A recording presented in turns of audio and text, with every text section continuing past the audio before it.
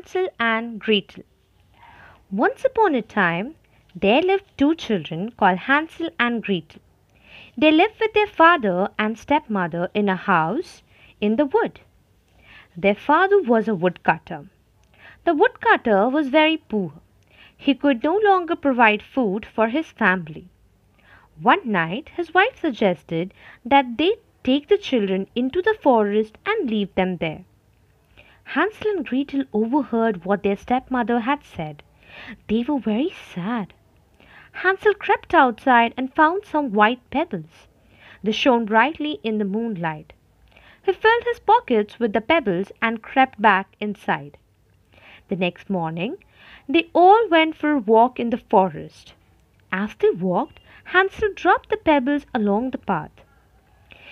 They went further and further into the forest. Hansel and Gretel grew tired, so the woodcutter made a fire and told them to rest there. When they woke up, they were all alone, but Hansel's plan had worked. They could follow the stones all the way back home. When they arrived home, the woodcutter was overjoyed. However, their stepmother was very cross. Later that night, she told the woodcutter that he must get rid of the children again. The next day, the stepmother gave Hansel and Gretel 2 slices of bread for their breakfast.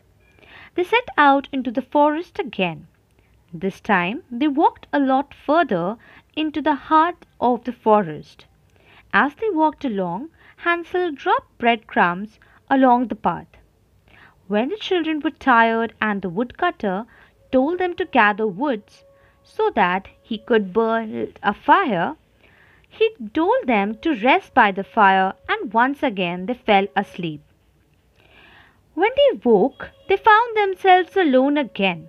Hansel was not worried. He told Gretel about the breadcrumbs, but when they looked along the path, they found they had been eaten by birds and animals in the forest.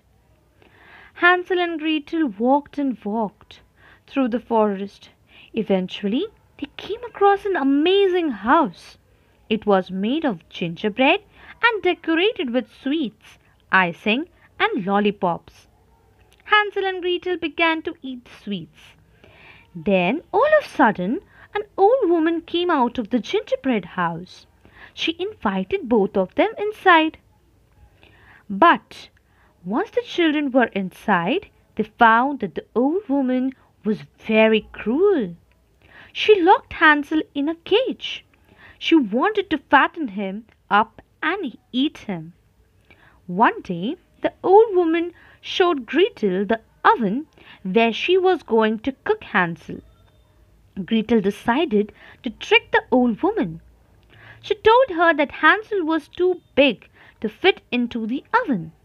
The old woman leaned forward to take a closer look.